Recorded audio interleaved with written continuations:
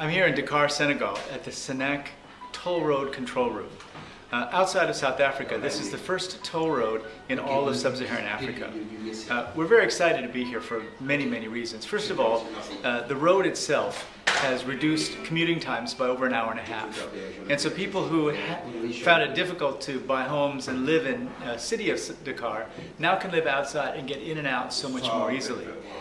The other interesting thing is that because it has taken so much of the traffic away from the regular roads, even for the people who don't take the toll road, their commute time has reduced. The team here had to move 30,000 people in order to make the toll road happen, and I met with some of the people who had been displaced. And certainly moving your home is difficult, but what they told me was that the quality of services they get in their new homes is far better than what they had before. Better schools, better hospitals, better access to all kinds of services that they find essential. What I really love about this particular project is it shows that the mix of public and private sector can have a huge impact on a city as busy as Dakar. If we can build these kinds of toll roads and bring public-private together, we can accomplish so much more than if we rely solely on either the private sector or the public sector.